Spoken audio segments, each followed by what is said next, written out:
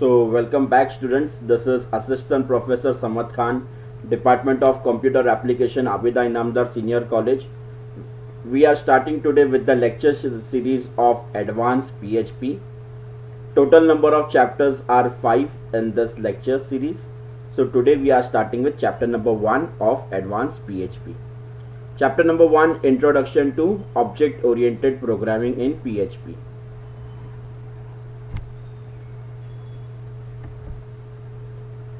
The first topic that we have is classes. Classes are the blueprint of object. Basically, classes is a programmer defined data type which includes local methods and local variable. Class is collection of object. Class has properties and behavior. The syntax that you can see on the screen: opening and closing PHP tag. Under this tags we have defined the class person with the keyword class, and in curly brackets the code that has to be executed. We define our own class by starting with the keyword class, followed by the name you want to give to your new class, followed by a pair of curly brackets. All its properties go inside the curly brackets. We enclose a class using curly brackets just like you do with the function. For example, you can see that we have declared a class fruit. The two variable we have declared is $name and $color. We have given this public. Why public? Because this is accessible throughout the program. That's why we have taken the access modifier as public. Now in this class we have defined two functions. Function setName with the argument that is $name, and second one function getName without any argument. In the function setName we have taken $this variable which is referencing to the name variable. After that we have object. Object are runtime entity. Classes are nothing without object. We can create multiple objects from a class. Each object has the property and methods defined in the class, but they will have different properties and value. Objects of a class are created by using new keyword. Now it is very much compulsory that whenever you are creating an object, it should be created with new keyword. In this example, we have taken variable that is $apple and $banana, which are the instances of the class fruit. So basically student, in this example we have created a class fruit with the keyword class. We have taken two variable $name and $color. Again we have taken function. Now in this function we have taken two functions, that is setName, getName. Now we have created an object that is $apple equal to new fruit. New is basically we are creating object, and fruit is nothing but my class. So we have created two objects, $apple and $banana, which is referencing to your function that is setName and again to the getName. Next topic we have, that is introspection. Introspection is the ability of a program to examine an object's characteristics such as its name, parent class if any, properties and methods. With introspection you can write code that operates on a class or object. Basically introspection is like where we identify a characteristics, name of parent class if there is any. Properties of methods, whatever function we have written, it will identify its behavior, its properties. Introspection functions in PHP.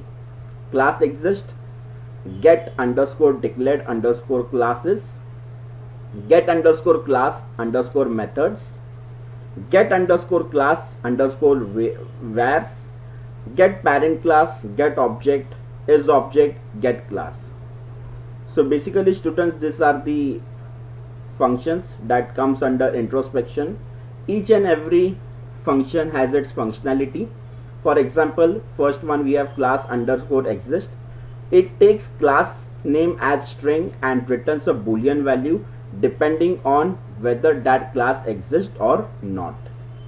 The syntax of this is $existence underscore status equal to class underscore exist, and there we have to just pass the class name. So student, basically this function will be used when we have multiple classes. For example, we have 100 classes in our program and we have to just check whether this class exists or not. So we will just pass this syntax and we will pass the class name. For example, if I want to search the class fruit and the class fruit is not declared, so after passing this syntax, it will just check whether that class exists or not. So if the class fruit is present, it will give you the boolean value that is true, and if it is not there, it will give you the boolean value that is false. Second one, we have get underscore declared underscore classes. This function returns an array of classes defined using this array. We can check if a particular class exists or not. The syntax of this function is $classes equal to get underscore declared underscore classes. So basically this function will show you the different classes that are declared. Next one, we have get underscore class underscore methods. This function returns an array of method names defined in class, also which are inherited from superclass. Syntax is $method name equal to get underscore class underscore methods and class name. Next function we have, that is get underscore class underscore vars. This function is similar to get underscore class underscore methods, but it returns an associative array in which the keys are the property name in a class and values are the respective values of each property. Syntax is get underscore class underscore vars and class name. Next function we have, that is get underscore parent underscore class. This function returns the parent class name of class passed as argument. Syntax is $superclass name get parent class name, in the bracket we have to pass class name. Next function is get object vars. Requires an object as parameter and return the property of an object. The syntax is $object underscore var equal to get underscore objects and vars. Next function we have is underscore object. This function is used to check if a parameter passed in object or not. It also returns a boolean value. Syntax $object underscore status equal to is underscore object and $object. Next one we have get underscore class. This function is used to class corresponding to an object passed as argument. Syntax is $class underscore name equal to get underscore class and the object that we are passing.